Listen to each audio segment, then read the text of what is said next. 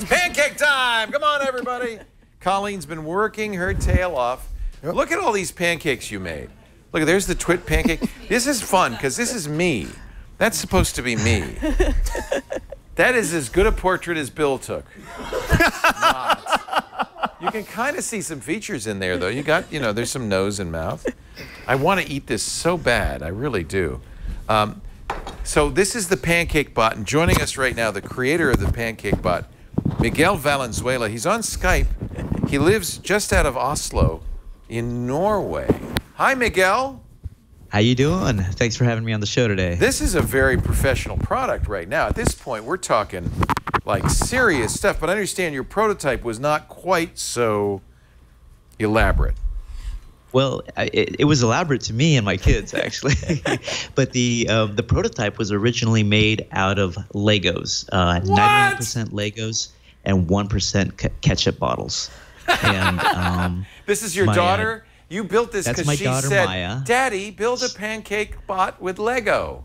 Actually, that was Maya. She was 1.5. Lily, who talked at the time, was 3.5. Oh, okay. She's the one who inspired the whole thing. But yeah, that's the first version, or actually iteration number 13 right there after 6 months of, and about 20 liters of pancake batter.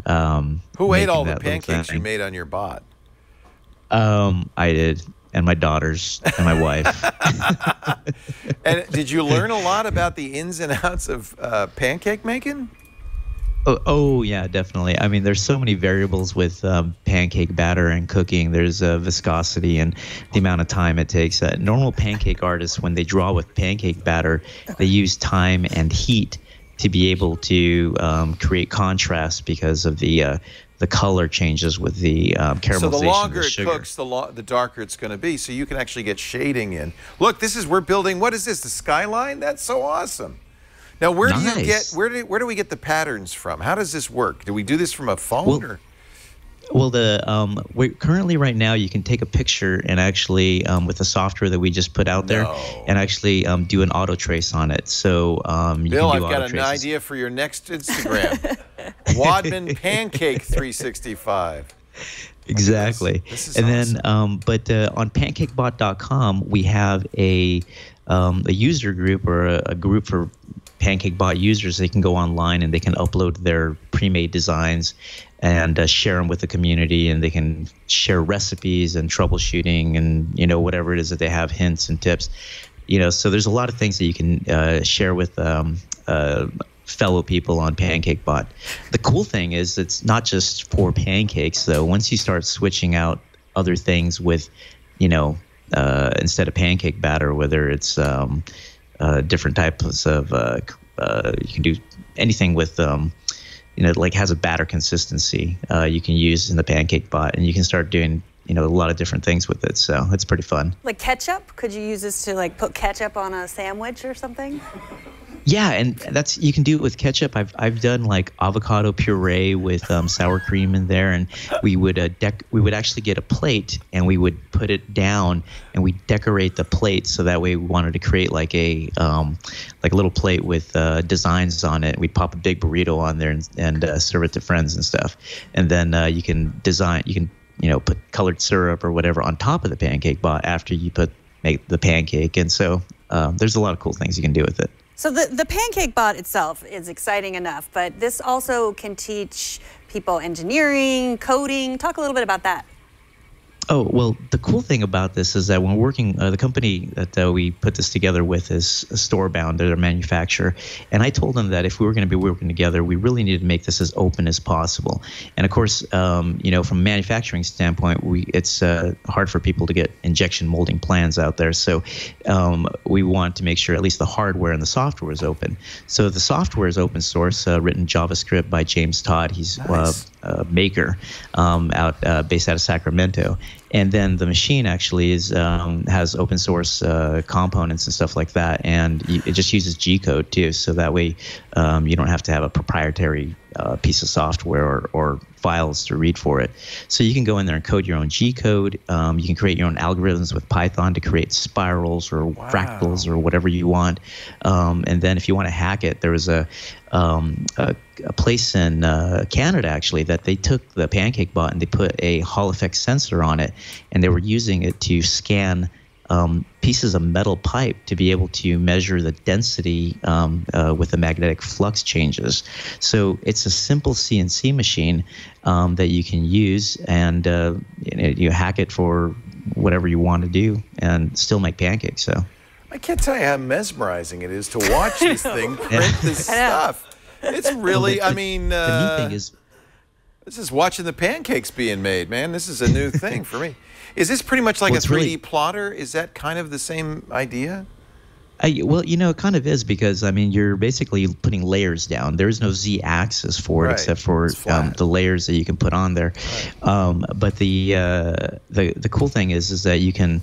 We're developing a curriculum that people are going to be able to, students are going to be able to use in different schools for different levels, so that way they can learn about programming and mechanical engineering and also electrical engineering and making pancakes. And there's a company in San Diego that actually copied or trademarked, Pancakeology. And it's a makerspace in San Diego there, or Maker Place.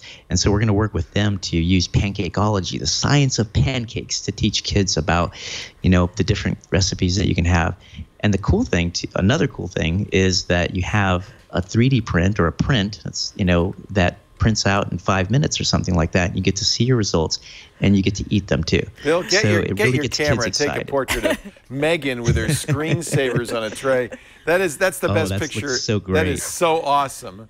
That is so awesome. This week Google announced that they've developed AI that can sketch like a human being. So I think that might be the next step, that you get, some AI in here and just see what happens. PancakeBot. Just see what happens. Yeah. Well, hold on a second. Hey, PancakeBot, draw dinosaur pancake. Oh man, can it do that? Is it moving? No. Oh, you guys got version 2.0. Sorry. Oh no. Yeah. Okay. You guys need the AI version for that. I want to do that. Operated awesome. pancakes. Yeah. Picked a bad day to skip lunch. I got to tell you, I'm dying here. This looks so good. We are just using traditional Krusty's pancake mix here. This isn't anything fancy. Wait a minute. Was this Colleen's idea to make this one, Jerry? That is. No. That is funny. Oh, that's the thumbs up. The other one is. Yeah, the other one's the I like. Or it could be a thumbs down if need be. It took them a little. They've been making pancakes all week here, which, by the way, has made the studio smell phenomenal. Mm-hmm. Oh yeah, we were in 2014. We got to go to the White House Maker Fair and make pancakes at the White House for President Obama. Yeah. Oh yeah. Did you? We were the whole house, the White House, smelled like pancakes. As it should. Did you use whole wheat flour for Michelle? Oh, we did whatever we were supposed to do. So I mean, the Secret Service instructed you. Secret Service, so classified information on that. Flour. But should I help you here? It's a versatile machine that if you want to use it for cafes, or if you want to use it for hotels or something to that effect, and anywhere that you want to really create an experience for people, you can use the PancakeBot there. And we have people using it for their after-school programs, for the Scouts, for different things, to fundraisers. There's a professor from Minnesota that created tessellation, an extension for his tessellation software. So we created tessellation pancakes, actually, that are MC Escher inspired. Look at that! This is so cool. Fractals too. How much is the PancakeBot? It retails for $2.99, well, and if you're an educator, or a school, we do have an education discount for you. And we're always working on videos, how-to videos and different ideas and that kind of thing. And I'm always busting out pancakes for the kids over here at my daughter's school. I bet. And unlike an inkjet printer, the consumables, and I mean consumables for this, are very inexpensive, and you can eat them later. Exactly. You can eat your mistakes too. Yeah, it's just pancake batter. Nothing special. Nope. You don't have to buy special PancakeBot pancake batter or anything like that. Wow. No, and you can make your own pancake batter from scratch. We got a great recipe in there. And we were lazy. We used a mix. Yeah. Oh, okay. Hey, no problem. No problem. So Miguel, that looks great, this is though. so cool. I know. Look at that. That's the skyline of New York City. See the Statue of Liberty right there? You could just eat her torch. Take the torch right off. Really neat. Miguel, it was great to talk to you. I've been, watching I think people I follow on Instagram have bought these. I'm sure iJustine has one, and it's really fun. And now to see it actually at work, and I love this. I think we need to buy this so we can have. What are you doing now? Are you spelling the new screensavers? Trying, yeah. That's awesome. Somebody said, what you could do chocolate if you had like a cold instead of a hot plate, you had a cold plate. You can make chocolate. Yeah, I've experimented with chocolate, and you can get that warm chocolate that you put in the microwave or something like that, or put it in hot water, and you can get a pretty good burst out of there. It cools down pretty quickly, but you can do some chocolate in there. And like I said, we've done like if you're a cook or a chef at a restaurant, you can use it to decorate the plate and put food on top of that. So imagine if you're eating like sushi and you want to put down like a nice wasabi fractal or something like that. You could do a little wasabi puree or something and lay it down in a pattern or whatever. So there's so many things that you can do with it, not just making pancakes. And this is kind of like it's really the first consumer food printer out there. Yes. And it's fun. So we hope it's really a success. I think you're on the way. I mean, my God, you're going to be the PancakeBot mogul here. Yeah. What ideas do your daughters have next? Yeah. Oh, those are all top secret. Okay. Make sure that they write them all in books. But actually, my daughters actually really want to do something, to help a lot of the kids out there and stuff. That whether they have financial problems or whether they're in different countries with different economic or social problems. My kids have traveled around with me with the PancakeBot, all over the world. And so they see a lot of these things happening. They see the news and they're, Dad, what can we do with PancakeBot? Or what can I do to invent to help these kids out? So they really have their that's a nice pancake there. So can I eat my own head? Is that allowed? I don't know. Well, it's amazing that you're giving discounts to schools. I mean, that's really a great cool. way to teach STEM. I mean, you tell them they're already helping. Yeah. Well, I totally love the whole STEAM concept of adding the art in there, and then it's I would really like to kind of do like a Renaissance kid, because Renaissance people, they just kind of knew everything. They were like jackets of all trades. And if we just have Renaissance kids that can like do everything, science, technology, engineering, art, math, cooking, whatever it is, it'd be so much fun. But it's a great product. So I'm really happy that we've gone this far. And Storebound, our manufacturer, has been fantastic. I work with Evan Dash there, the CEO, and Slim Garanza from is the project manager, and these guys have been doing a fantastic job with helping us get this thing to market. So it's great. Is it pancakebot.com? Yes, sir. Pancakebot.com. I love it. I think it's so amazing. It makes me shout PancakeBot, PancakeBot. PancakeBot! Just shouting it all week. Enjoy. Well, I gotta say that there's a you've probably heard of Evil Mad Scientists. They're these this team, husband and wife team. They're based out of Sunnyvale. They came up with the EggBot. And they were really my inspiration for calling it a PancakeBot. So they're professional makers, and they're wonderful people. And so they're there you go.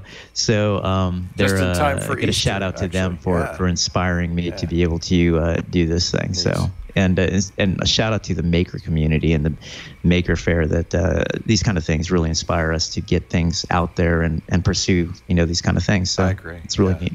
Well, so nice to meet you, Miguel. Congratulations on your success. This is a wonderful product. Miguel Valenzuela, pancakebot.com. Let's eat! Thank you very much, and have a wonderful day there. And thank you, Miguel. See you later.